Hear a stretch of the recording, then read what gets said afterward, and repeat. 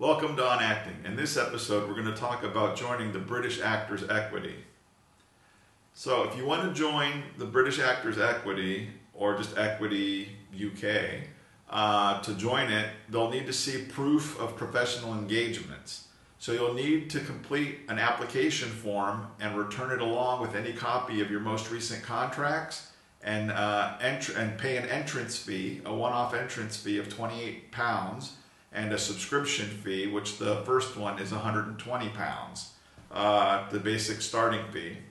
In all cases, they'll need to see copies of all your contracts, your pay slips, and other proof of all your engagements. So if you've got all of these, then you can join.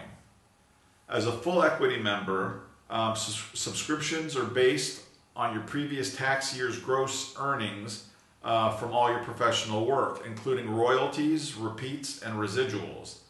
So once again, the joining fees, if you do that, a joining fee, or if you quit for a while and rejoin, the rejoining fee is a one-time £28 fee, and then the annual fee, it starts off, there's different categories. The minimum one, if you've earned less than £20,000, you'll pay an annual fee of £120 a year. Another category which is pretty important is the graduate equity, which is middle level into full equity. If you've graduated in the past 12 months from a CDS school or a CDET accredited school, or from a full-time conservatory for singing, a conservatory singing course, or a theater design or theater directing course, or even from a Rams musical theater course, any of those, you're allowed to get into the graduate equity program, which will get you leads and its steps into the full equity.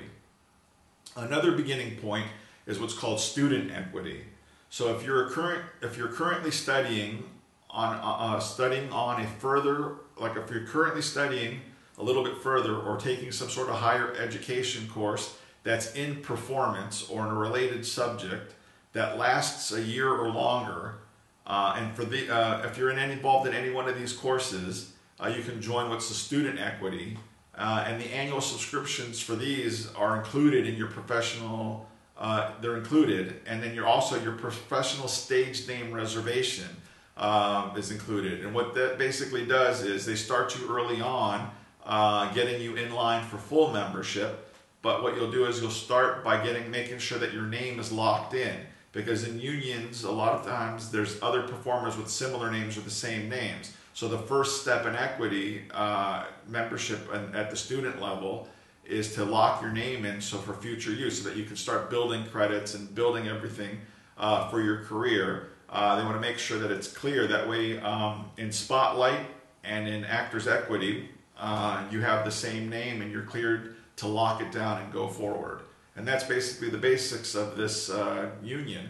If you want to find out more, you can check the Equity UK's website, which we'll add links to in the description, and you can go through and see if it's right for you.